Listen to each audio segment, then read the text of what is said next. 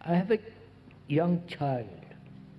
How am I to educate him so that he will live a different sort of life without being so different that society will destroy him?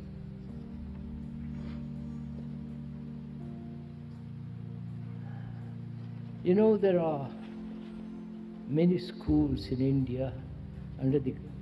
We have 6 schools in India. There's one at Brockwood, one in Canada, one in California, Ohio. First of all, it's very difficult to get right kind of teachers. When they come to teach, the difficulty is they have all kinds of opinions, how it should be done, how it should not be done, the teaching, and so on. They project their own desires and volitions and their own prejudices. They may be very capable of transmitting information, knowledge, but they also project their own personalities, their own peculiar idiosyncrasies. So it's a constant trouble to get the right kind of teachers who is really interested in teaching. Not only the academic subjects, but teaching something much more.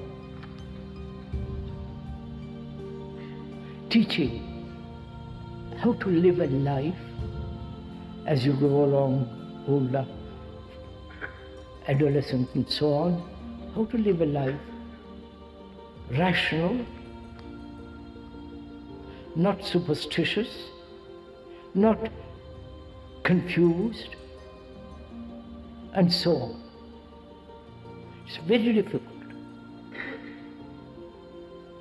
And when we were in India with these 6 schools, we sent a letter to all the parents saying that these schools intend and are doing as much as possible to free the mind of the child, the student, from fear, from confusion, and have integrity. So when the parents came, not many of them, they were really not interested in their children, except the mothers.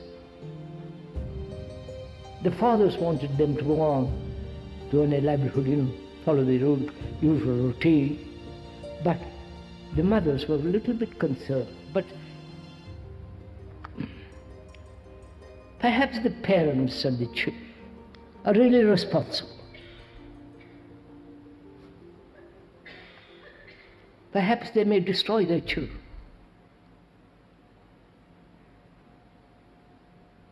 And when one has a small child, how are you going to educate him?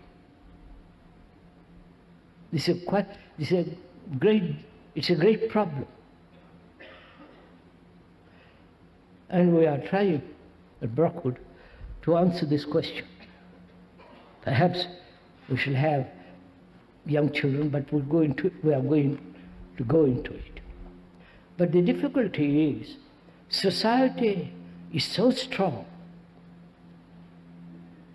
The temptations of the young person who wants to be with other young children, who are already corrupt, who are already, accepted all the nonsense of society, and it becomes extremely difficult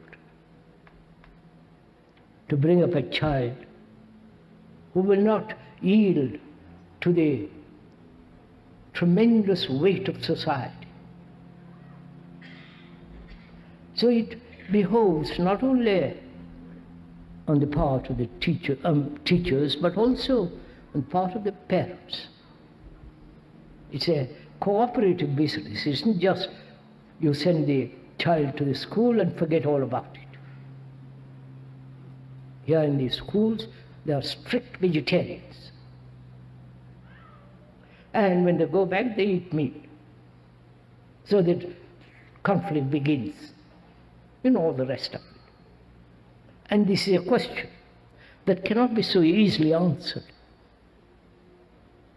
Because to run these schools, you have to have plenty of money.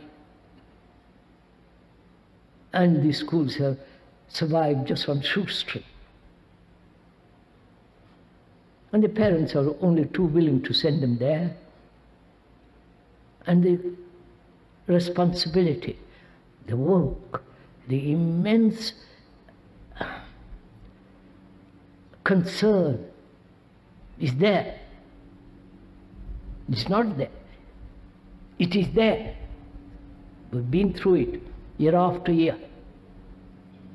And it requires not only a cooperation from the parents, but also good teachers who are capable of understanding not only the academic subjects, but also